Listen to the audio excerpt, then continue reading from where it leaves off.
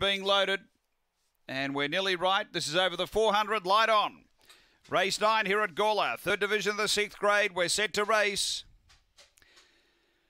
Racing, speed in the centre, Velocity Caprice, it's pushing hard, there's pressure though, Graceful Gazelle underneath and outside it, Show 'em Heels, the trio go at it down the back, a couple of ways, Simple Man, and then Artistic Lee, and Gateway Bliss back at the tail, 3 out, Show 'em Heels moves up, in the middle, Velocity Caprice, and the rail now, Graceful Gazelle along on the fence from Velocity Caprice, Graceful Gazelle, just from Velocity Caprice, and then Simple Man, Artistic Lee, they were followed behind those by Gateway Bliss and Show 'em Heels. The time here is around 23 and 20.